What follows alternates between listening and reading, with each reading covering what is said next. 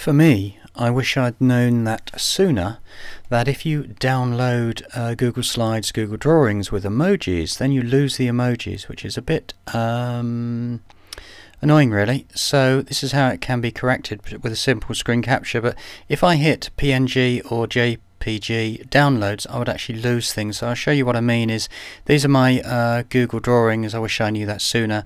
Praying hands and aeroplane mode with a blue aeroplane and a green tick.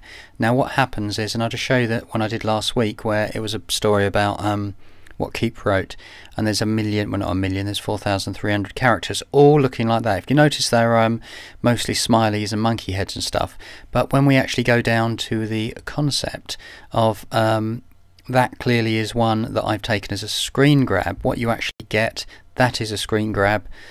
That is a download straight from Google Slides, and you see that's why you know, I'm saying that I wish I knew that sooner, that when you start downloading things as a slide, if it contains emoji, then you'll be thrown off. This one here actually was see the hands there that's supposedly coming up.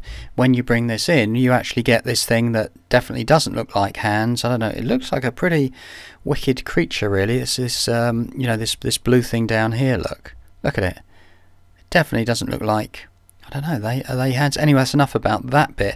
Then you go on to the one where we had the aeroplane clearly downloads as a rectangle, as does a green tick goes to a blue tick, and I don't even know what that is because it doesn't contain anything.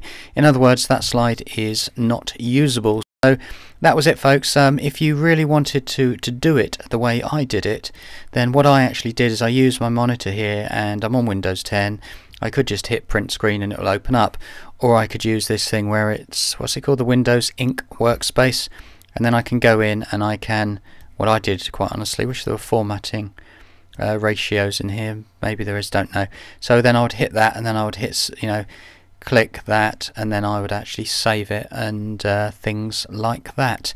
So that was the tip of I wish I knew it sooner, that emojis do not download for me anyway on Windows 10, on Google Slides or on Google Drawings. See you next time.